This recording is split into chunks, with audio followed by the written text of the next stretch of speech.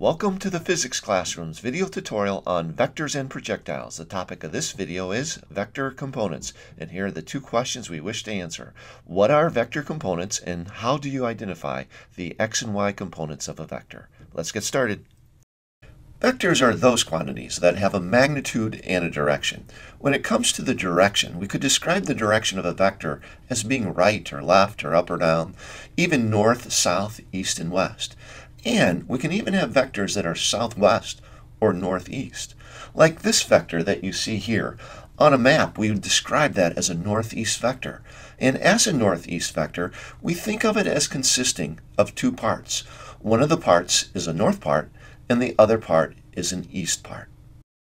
Vectors directed at angles to the traditional xy axes are thought of as consisting of parts, and we refer to these parts as vector components.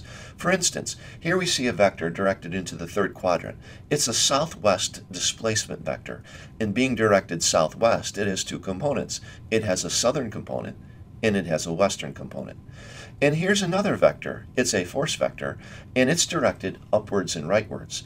And as an upwards and rightward force vector, it consists of a rightward component and of an upward component.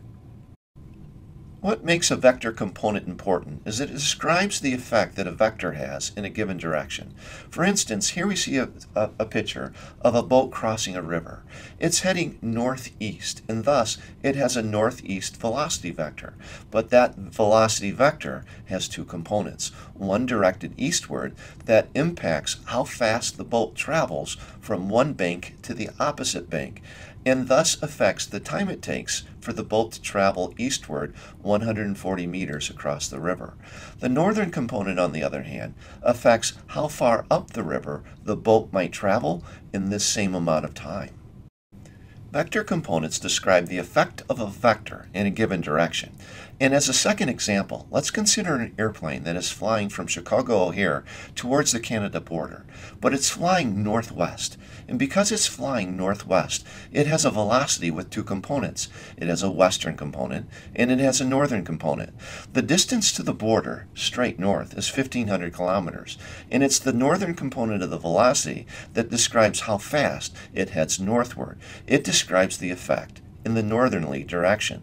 So the time it takes to travel to that border, 1,500 kilometers north of Chicago, depends upon this northerly component of the velocity vector. So vector components describe the effect of a vector in a given direction. And here's a third example. We see a picture hung by two wires, and each wire exerts a tension force upon the picture. And being at angles to the horizontal, these tension forces have a upward and a horizontal component. And it's the upward component of these tension forces that contribute to the upward pull and thus balance out the downward force of gravity. If we think of the free body diagram on the picture, it would show two tension forces, both directed at angles to the horizontal, and then one downward force of gravity.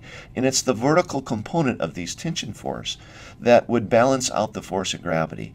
The horizontal components simply balance each other out. Mathematically, a vector component is the projection of a vector onto the x or the y axes. So here we see vector A, and I wish to determine its components, and I do so by projecting vector A onto the two axes. So I'll begin by going to the tail of vector A and drawing a crosshair, and then extending x and y axes the entire length of vector A. Then I'll go to the arrowhead of vector A, and I'm going to draw projections perpendicular to these two axes.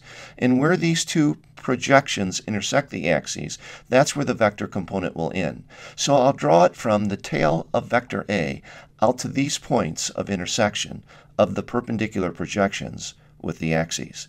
And there you see the x and y components of vector A. So vectors have a direction. Here's an east and a north and a west and a southern vector, each of which has only one component. But here's a northeast vector. And this northeast vector has two components. It has an eastern component and it has a northern component. And if we understand components as perpendicular projections of the vector onto the axes, we would be able to make some predictions about the relative size of the two components. For instance, if I were to project this vector onto the east and the north axes with a perpendicular projection, I would find that the eastern component is larger than the northern component. I'll contrast that with this vector, which seems to be more northern than eastern. And if I project it onto the axes, I notice that the northern component is larger than the eastern component. Here's a northwest vector. And if I go to the arrowhead of it and project onto the axes this vector, I would notice that the northern component is larger than the western component. In contrast with this vector, whose projections onto the axes indicate that it's the western component that is larger than the northern component. This same process of projecting a vector onto the axes can be done for any vector in any one of the quadrants, and we would be able to figure out the direction of the components and the relative size of one component relative to the other. Well, I hope you have a better understanding what a vector component is and a comfort in how to identify the x and y components of a vector.